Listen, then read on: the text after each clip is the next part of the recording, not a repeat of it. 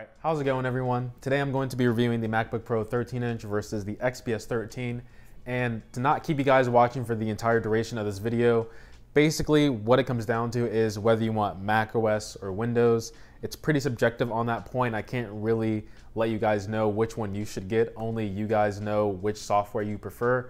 Personally, I prefer Mac OS, but if you guys want to know a little bit more of the finer details between these two laptops, then the rest of this video is for you. So let's get into the comparison. So starting off with the MacBook Pro 13-inch, you can get it with the i5 8th generation. You can get it with 8 to 16 gigabytes of RAM, 256 gigabytes of storage all the way up to 2 terabytes. And then the higher end MacBook Pro 13-inch comes with the 10th generation i5 and i7. That one can be optioned up to 16 all the way up to 32 gigabytes of RAM. And then the storage on that goes from 512 all the way up to 4 terabytes. On the XPS 13, you can get this with the i3 all the way up to the i7. The RAM is all the way up from 8 gigabytes all the way up to 32 gigabytes. The storage can go from 256 all the way up to 1 terabyte. And then you have the Iris Plus. So with Apple's configuration, you do have to pay a little bit more premium to get that 10th generation processor, as well as that higher end storage and RAM. But with the XPS lineup, you definitely have a wider range of what you want to get inside of the laptop. So in terms of hardware, I want to give it over to the XPS 13 just because you are getting more value for your money at a lower price point. This also does come with the Wi-Fi 6 killer card. Not my favorite card, but it is Wi-Fi 6 nonetheless. And then we still have Wi-Fi 5 on the MacBook Pro 13-inch, even if you do pay for that $1,800 model, which kind of sucks. But if you're not taking advantage of Wi-Fi 6 yet, probably not going to be that big of a deal for you. Now, next I want to move over to build quality, and this is where it's kind of a tie. I want to say both of these machines are built extremely well. On the outside of the Dell XPS, it's an all aluminum finish. It's completely redesigned from their previous generation. And I know I said it was a tie, but now that I've picked this up, I want to give the slight edge over to the XPS. It just looks more modern, more clean. Whereas on the MacBook Pro 13-inch, I want to say that this build quality is also exceptional. And it's just that this design is more of a timeless feel, a classy feel. Just that we've seen it for so long and not many people have been complaining about this design and it's unibody. So that's one thing that I like about the MacBook Pro 13-inch. But in terms of what's more modern, I want to give it over to the XPS 13.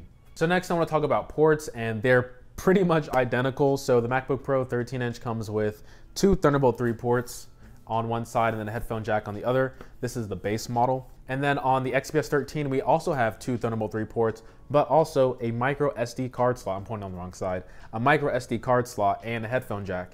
And I want to give it over to the XPS 13, even though they are pretty much the same, because the Thunderbolt port is on, the Thunderbolt port is on either side, and that just gives you more versatility. You're not confined to just using one side of the laptop for charging or using your ports. So ports, want to give it over to the XPS 13. Next, I want to talk about display, and display is where I want to give it over to the MacBook Pro 13-inch.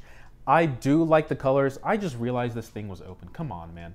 I do like the colors of the XPS 13. I do think they're rich, colorful, vivid, but in terms of the overall screen display, I just like that the resolution is higher on the MacBook Pro 13-inch. Now you can get this optioned up with the 4K model, which is also touchscreen. And the problem that I have with that is that you're paying I think it's $300, might be $400. Let me see. So yeah, to get the 4K model, it is $400. And the problem I have with that is that at this screen size, you're not seeing that big of a difference. You're not taking the full advantage of what 4K has to offer and a display this small. Yes, it is HDR. Yes, it is 4K on paper, but I just think in terms of the value for your money, it's not worth it. Plus, you're taking a significant hit on battery life, and I think people carrying around these laptops value battery life, so I don't think that the 4K model is worth it.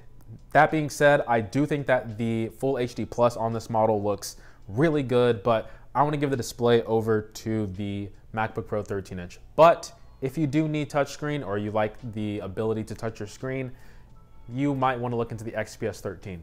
And know that this is not the 2-in-1 model, so it's not going to flip all the way back, but just a food for thought. So next up is unlocking features, and this is where on paper it goes over to the XPS 13, but for me personally, I'm going to give it over to the MacBook Pro 13-inch, and I'll explain why in a second. So they both have fingerprint readers where Touch ID is what Apple's calling it on here, and then it's just fingerprint scanner on the XPS 13. I have found it to be much more consistent on the MacBook Pro whenever I go to touch my finger, and it's just super fast. That was a horrible snap.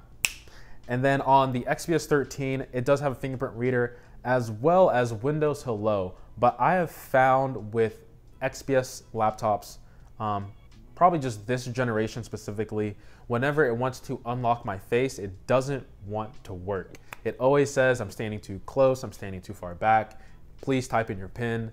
And I always have to resort to using the fingerprint reader, but then sometimes this fingerprint reader doesn't work and then I have to type in my PIN. So I've just decided that I'm going to be typing my PIN from now on whenever I use an XPS, which kind of sucks because last year's model of the XPS was perfectly fine with a fingerprint reader. I don't know if it's just like my complexion. I don't have good lighting. I have used different faces in different lighting conditions, but it still always has a problem trying to read my face. And that's just my whole rant on the Windows Hello. So on paper, unlocking features goes over to XPS 13. Me personally, goes over to the MacBook Pro 13-inch, but your mileage may vary with the whole Windows Hello unlocking feature. Now, this is something that people want me to bring up in my comparison videos or just my reviews in general. And the XPS 13 is in fact lighter by half a pound. It doesn't seem like much, like in your backpack, it's not that big of a deal, but it's definitely easier to hold the XPS 13. And overall, I just like the design of the XPS 13 more than the MacBook Pro 13-inch. This one feels more robust, like a traditional laptop, but the XPS 13 just feels like I can literally pick it up and go anywhere with it. It's just so lightweight. And that's what I like about the XPS 13. So next up is the keyboard and trackpad, and this is where it's going to be a tie. And the reason why I say this is because it's more of what you prefer as your typing experience and what you like in a touchpad. Personally, for me, I like the haptic touch that's on the MacBook Pro lineup, and I also like the new keyboards that they're using with the Magic keyboards. Now, I also don't want to discredit the XPS 13 because this is a good keyboard. I don't want to say it's the best Windows keyboard because I do think that the Surface Laptop 3 and Book 3 have a better keyboard than this, but in terms of the size and what it's giving you, I think it's a really good keyboard. I don't think you're going to have a problem typing on either one of these keyboards. The trackpad is bigger on the MacBook Pro 13-inch, but yeah, like I said, keyboard and trackpad is pretty subjective, so a tie. But there is one thing I want to mention with the keyboard, and I've said this before with the XPS 15. I like how with the backlit keyboards on the MacBook Pro 13-inch, Apple gives you a range of how bright you want the backlit keys to be, whereas on the XPS and Windows laptops, they don't give you a range. It's really just 2 or 3 settings, and the first one for me is always so bright that I feel like I need to have sunglasses when I use this laptop at night. And then the other 2 settings are just like a little bit dimmer than that, and they're okay, but I would much prefer having a range of how bright or how dim the keyboards should be at night. So in terms of battery life, I actually did get more battery out of the XPS 13, but, and this is a big but, if you do use high performance, this puppy will drain really fast. Whereas on the MacBook Pro 13-inch, it really just depends on what applications you're using that will drain the battery.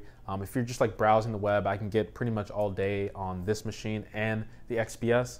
So just keep in mind, if you do have high performance on here, you are going to get your battery drained really fast. And I also forgot to mention this at the beginning of the video because I don't really talk about benchmarks, but in terms of the performance that you get out of the XPS 13, you do get higher single core performance, but multi-core, it's pretty much the same between the two. I think this one's like 100 more points in Geekbench in terms of single core, but keep that in mind that you only get that performance when you are in the high performance mode and sometimes when you're plugged in. You're not gonna get that if you're just on the battery mode, power saving mode. You gotta be on best performance. I believe that's what it's called. It's the highest performance that this battery setting has to offer.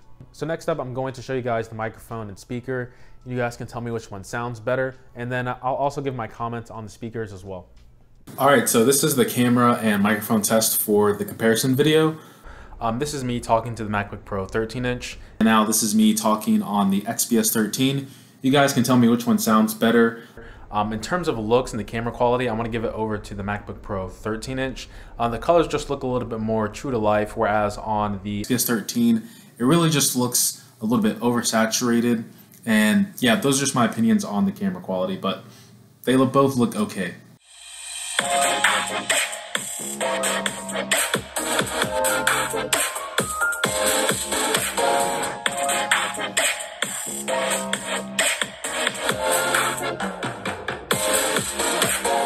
So it's no secret that Apple has really good speakers in their laptops, but I think standalone, both these speakers are good for what most people are going to be using it for. With that being said, this is a comparison video, and I do want to give the speaker over to the MacBook Pro 13-inch. Like I said in the beginning of this video, it really just depends on what you want. Do you want macOS or Windows?